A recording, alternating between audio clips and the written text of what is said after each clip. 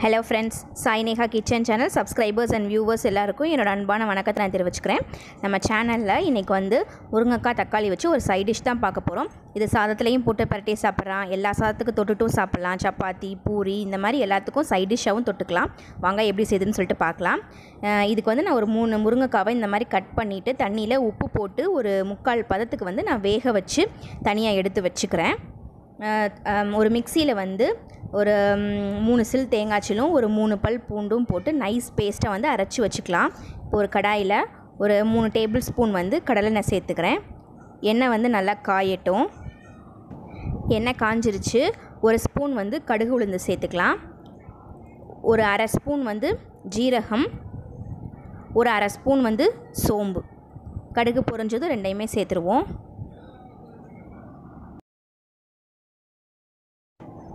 எல்லாமே வந்து பொரிஞ்சிருச்சு. இப்போ ஒரு 20 சின்ன வெங்காயம் வந்து நீள்வாக்கில் வந்து நான் கட் பண்ணி வச்சுருக்கேன். அதையும் வந்து சேர்த்துடலாம். அப்புறம் ஒரே ஒரு பச்சை மிளகா, ஒரு கொத்து கருவேப்பிலை சேர்த்துட்டு நல்லா வந்து வதக்கி விட்டுருவோம். அந்த கண்ணாடி பதம்னு சொல்லுவாங்களே அந்த அளவுக்கு வந்து வெங்காயம் வந்து நல்லா வதங்கணும்.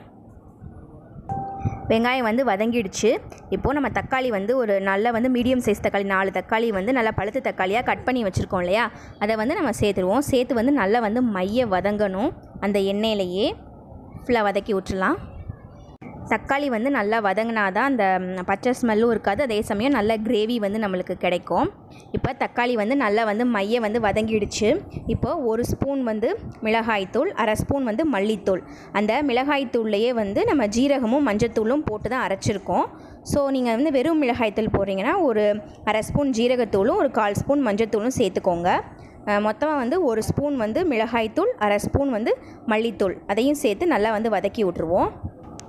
அந்த மசால் வாசனை வந்து போகணும், அந்த அளவுக்கு வதக்கி விட்டுட்டு இப்போ வதங்கிடுச்சு. இப்போ நம்ம தேங்காய் வந்து அரைச்சி வச்சுருந்தோம் இல்லையா, பூண்டு பல் சேர்த்து அதை நல்லா ஃபைனாக அரைச்சி வச்சுருக்கணும். அந்த பேஸ்ட்டை வந்து இப்போ நம்ம சேர்த்துடலாம். சேர்த்துட்டு அதையும் வந்து இந்த எண்ணெயில் வந்து நம்ம வந்து நல்லா வதக்கி விட்டுருவோம். அப்போ தான் வந்து அந்த பச்சை ஸ்மெல்லாம் இருக்காது. இப்போது நல்லா வந்து வதங்கிடுச்சு. இப்போ நம்ம முருங்கைக்காய் வந்து வேக வச்சுருந்தோம் இல்லையா, அதை வந்து தண்ணியோடு சேர்த்துடலாம். சேர்த்துட்டு ஒரு 2 நிமிஷம் மட்டும் உப்பு எல்லாம் காரம்லாம் கரெக்டாக இருக்கா அப்படின்னு சொல்லிட்டு நம்ம இந்த ஸ்டேஜில் வந்து நம்ம செக் பண்ணிக்குவோம்.